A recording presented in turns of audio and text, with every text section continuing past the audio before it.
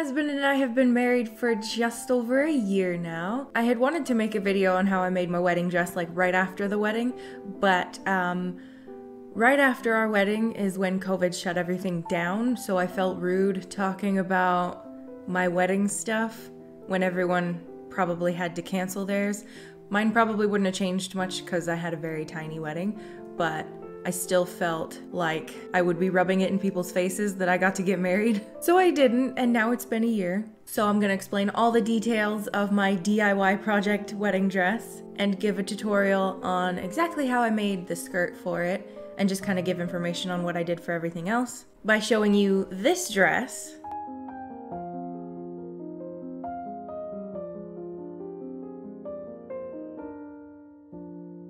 So any of the information that I give in this video doesn't have to be used for a wedding dress. You can use it for prom, homecoming, whatever, any kind of event you have, or you just want to dress fancy.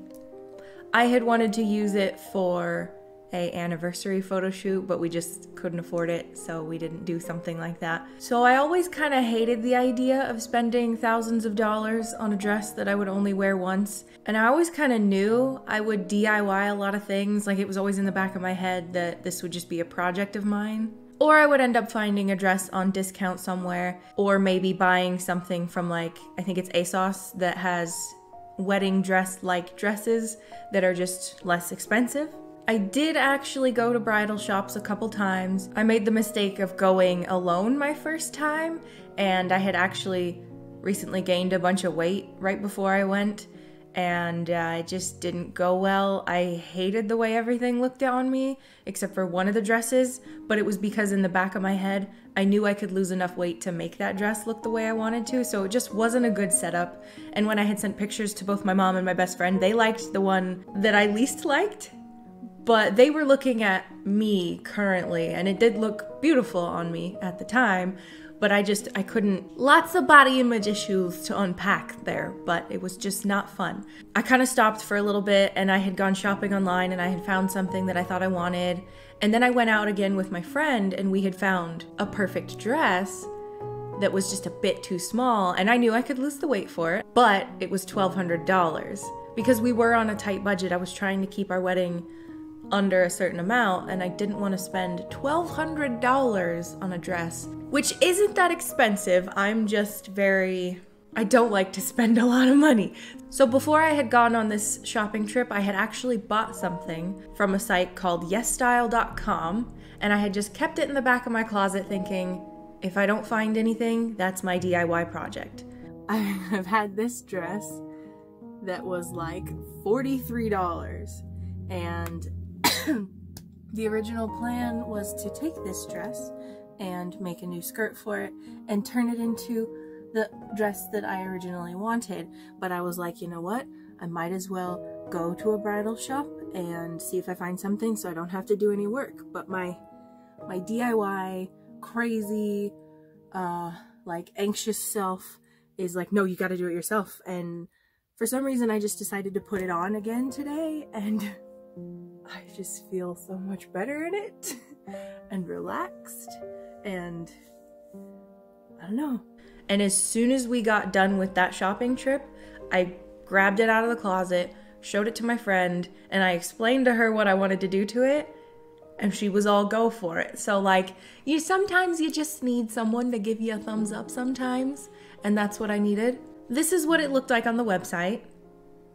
This is what it looked like on me. So yesstyle has Asian sizes, so everything is a bit smaller, and they definitely didn't have my size. I did end up losing some weight for the wedding, but that's a whole other story to unpack because at this point I only had like 3 months. So I knew for this dress specifically that I would have to close up the slit and also give it a bit of room in the hips.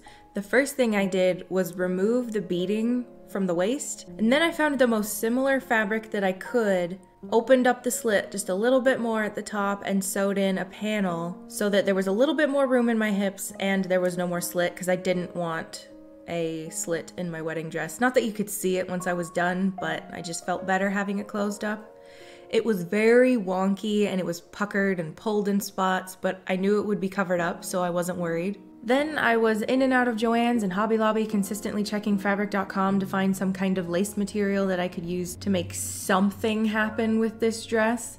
Here are a few of my sketches and ideas. I was almost defeated, but then I came across this stunning fabric on eBay. eBay is so good for finding less expensive lace and other materials.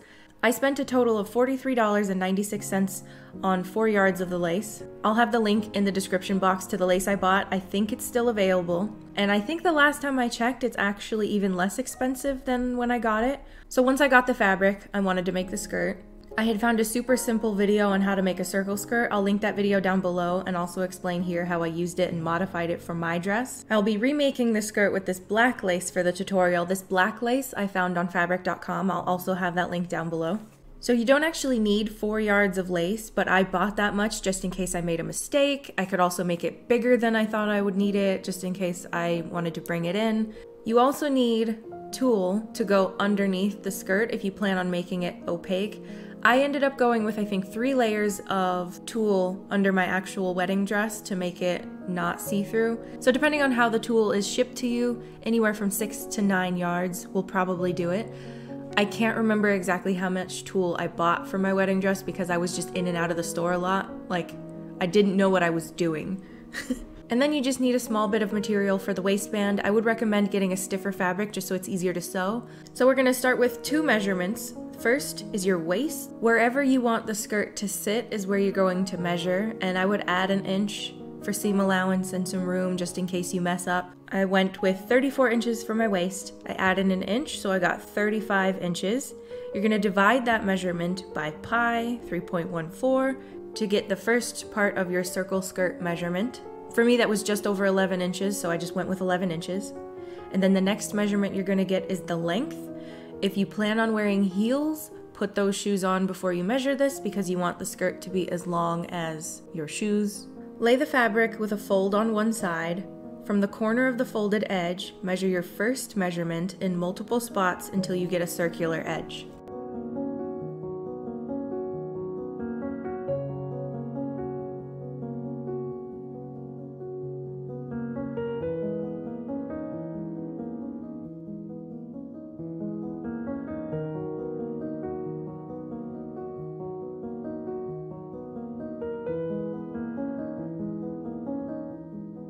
I forgot to cut off the scalloped edge. If your lace has that, you should do that at this point and then make sure your measurement is off of that straight edge. From that waist circle measurement, you're gonna measure the length of the skirt the same exact way, making another bigger circle. The length of my material only allowed for 38 inches. I thought it would be cool to make the back of the skirt longer just because I wanted some of it to be longer. If you want a high-low skirt, you just extend the length as you go. So if you want it really short in the front, say like 20 inches long, you measure 20 inches, and then as you go, you just get it longer and longer and longer until it's 38 inches in the back.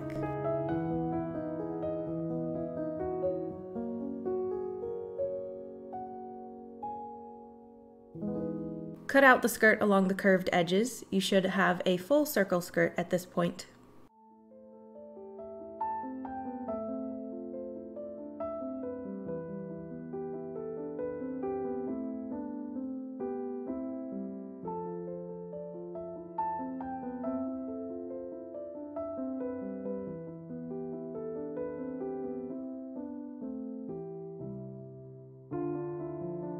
You're going to repeat this process with the tulle layers. If you are using a lace like me and don't want it to be see-through, repeat it until you have it as sheer as you are comfortable with. I believe I did 3 layers of tulle on my wedding dress, like I said. I can't remember exactly how much I spent on that tulle. I'd have to go dig out my wedding planning book, but I think I spent around $50 on fabric.com. I'll double check that.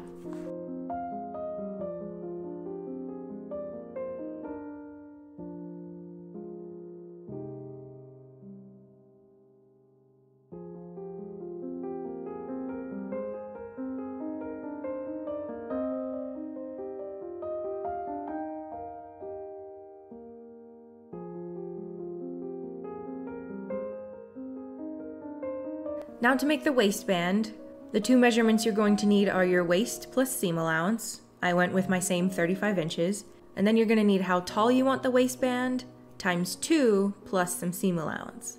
I added some extra seam allowance to that 35 inches because for some reason the first time I cut it out, it wasn't long enough. So for my total measurement, I ended up with a rectangle 36 inches in length and 4 inches in width. I'm using this weird bit of shiny material, like I said, because it's all I had at the moment, but something with some stiffness would be better. There's also lining materials you can sew into it, but we all know I'm a make it work person, not a make it right. Once the waistband is cut out, lay all the skirt pieces together in order. If your lace has a front and a back side, make sure that it's facing the right way. Do a quick, I think it's called a basting stitch to hold them all together. Pin the waistband along the skirt waist and sew. I decided I want the less shiny side to be out, so I pinned it on backwards.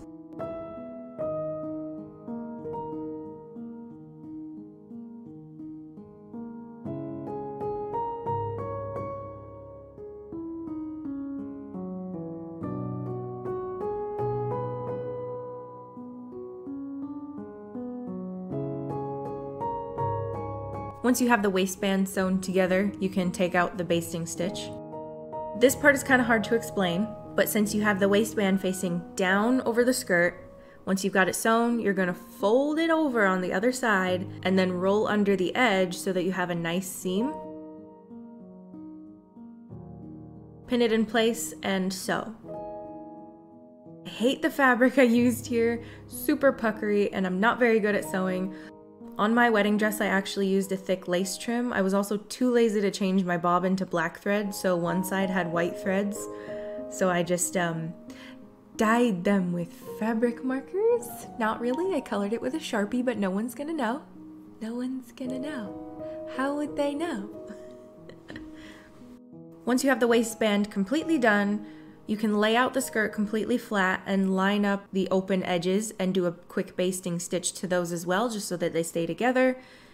If you're anything like me and you suck at measuring, trim off any excess materials that you have on the ends of the skirt. If you know how to sew in a zipper at this point, close off the back of the skirt as you normally would with a zipper. I do not, so in my case, I sewed it together, leaving about 7 or so inches open. Leave enough open that you know you can get it up over your hips or over your head.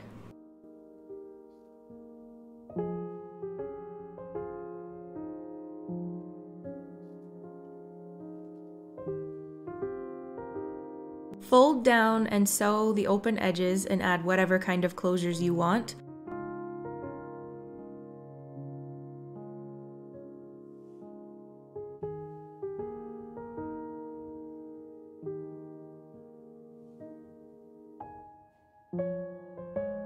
I had some of these little snaps and hooks, not the best, but it's what I had on hand and it worked for me.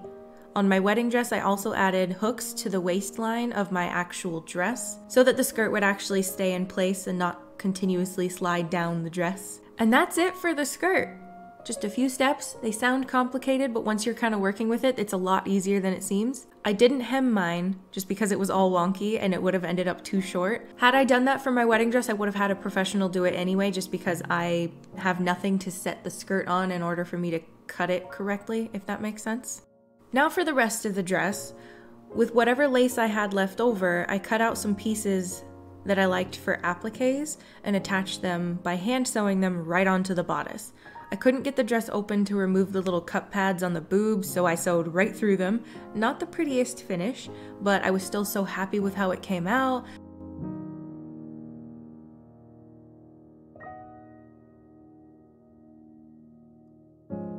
I did add a belt too, but I regret it now. I had fallen in love with one at David's Bridal, but I didn't want to spend $150 on it, so I tried to replicate it.